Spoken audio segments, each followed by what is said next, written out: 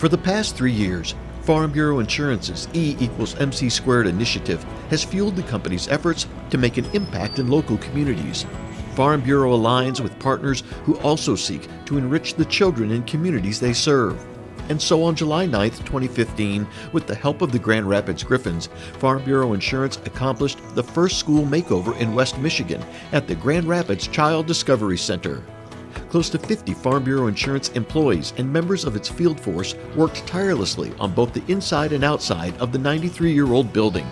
Along with spreading mulch on the playground, flower gardens were freed of weeds and replanted. Masonry work was done on sidewalks, picnic tables relieved of graffiti, classrooms were painted and library books reorganized, and a media room was completely reconditioned in preparation of new technologies.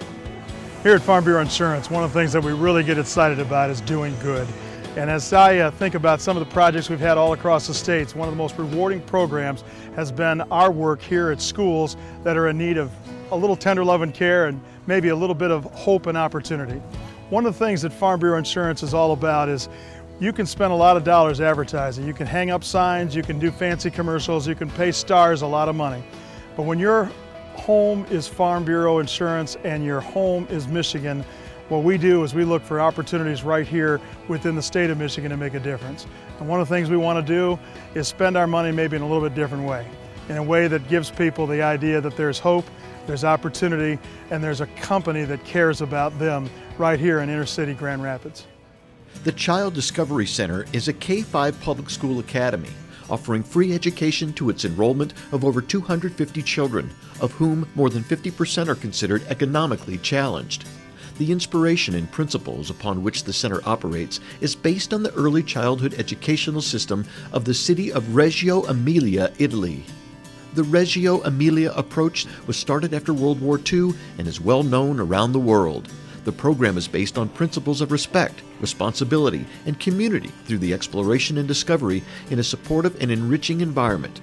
We're education based on relationships, based on relationships to community, to each other, to the material that we're studying.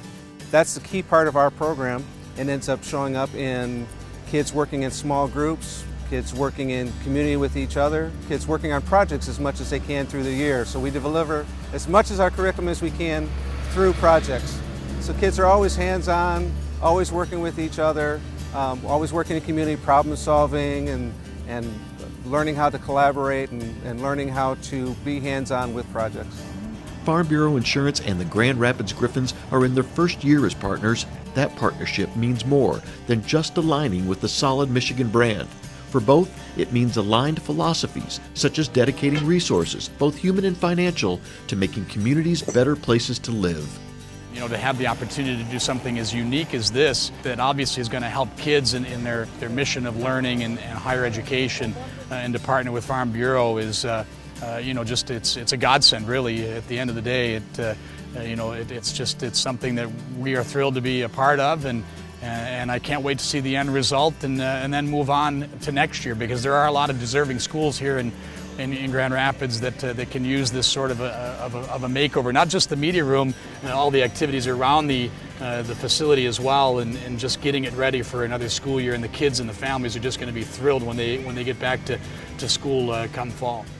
The reveal of the Grand Rapids Child Discovery Center's school makeover took place on August 24th, just days ahead of a new school year. With teachers, families, and students in attendance, it was a day of renewal and enthusiasm. With the first day of school just around the corner, the reveal of the new media center and library has sparked a new excitement for what's in store for the future.